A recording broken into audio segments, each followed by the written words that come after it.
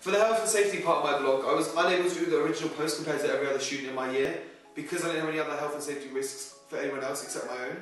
When I was in Portugal recording, I had one of the problems where I didn't know if I could record in most places or not, but because I speak Portuguese, it's much easier to communicate with other people. However, I did still get sometimes people coming up to me saying I wasn't able to record, but because I spoke the language, I was able to buy my way out of them. As Portugal was a very hot country, I had to make sure that I was always in shade with my camera, or if I was in direct sunlight, I had to have breaks continuously because I didn't want the camera to overheat, and that could be a risk and could destroy the camera and break any of the equipment I had.